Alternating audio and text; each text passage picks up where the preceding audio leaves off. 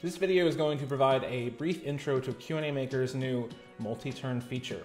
So before, QnA Maker really only had the ability to do more informational or chit-chat type of responses, and they're effectively one-off question-answer response types of conversation, but that'll change with the recent introduction of MultiTurn.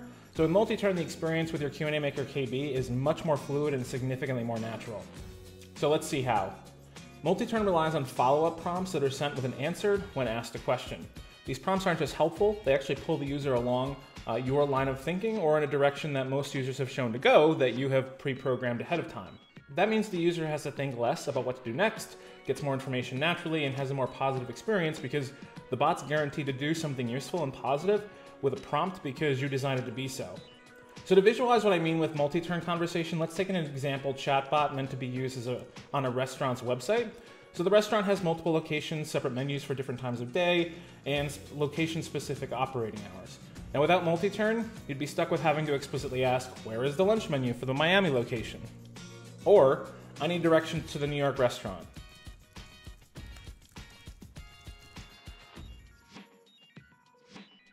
And if you didn't phrase it correctly, or specifically enough, you likely won't get the response that you want. So without MultiTurn, you couldn't clarify the user's request. You'd be stuck with a very long response answering the question for all possible permutations, which could become an absolute nightmare. But let's do one that's more general. Let's say, what are your operating hours?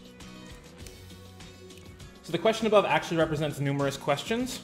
The one seen here is the top level question. Select the question that you meant to ask, and you'll get more information about your query. So let's say that we were talking specifically about Miami. And now it's bringing us further prompts along the way because whether or not you are looking for hours on weekdays or weekends is an important differentiator. So let's say we're looking for weekday hours. So Miami is open from 11 a.m. till 10 p.m. each weekday. And you'll see that we're bringing the user along the way and providing them questions that typical other users have been asking. So we kind of pre-program a nice little map for them to get to the answers that they want. So let's say in this case that the user wants to grab directions. And you have a link where we linked right through a map service. In this case, showing it's from Boston, so it's a slight ride. And then at the bottom, you see we also have connected here to ask if you'd like to see the menu. So let's see the menu, but there's not just one menu, there's multiple menus. So we're interconnecting a whole bunch of different questions here with a bunch of different prompts. Some of these are location specific, and that's important because you can actually keep context as you're going along through the experience. So let's just say I want to see the lunch menu, and let me grab the link to that, and that brings up the website for the restaurant. So let's say that I'm all done here. I can actually say, thanks to my bot. And you can see here the bot is happy to help. And this is another QnA Maker response that basically gives you the opportunity to go reserve a table. It's a nice call to action at the end of the experience. So in the background, when we look at the actual questions, the first question, which is what are your operating hours, we actually had to have a number of different questions, one for each location, and actually below that, one for weekday hours and one for weekend hours. There's actually more than 10 questions that are involved in this, but once they're lined up together, you can actually see how they get there. So if you were to ask about the hours in Miami, and you were smart enough to use the term Miami in your question, you will still get that response. If you were to ask about weekday hours, or Monday, Tuesday, or Wednesday hours, you'll see in Miami, weekday, Miami open on Mondays, Tuesdays, Wednesday, Thursday, Friday.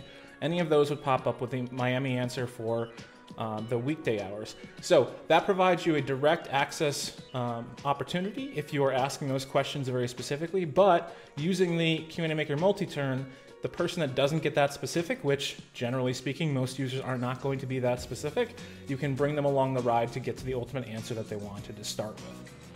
Now, it can be really difficult to keep all of these connections in mind.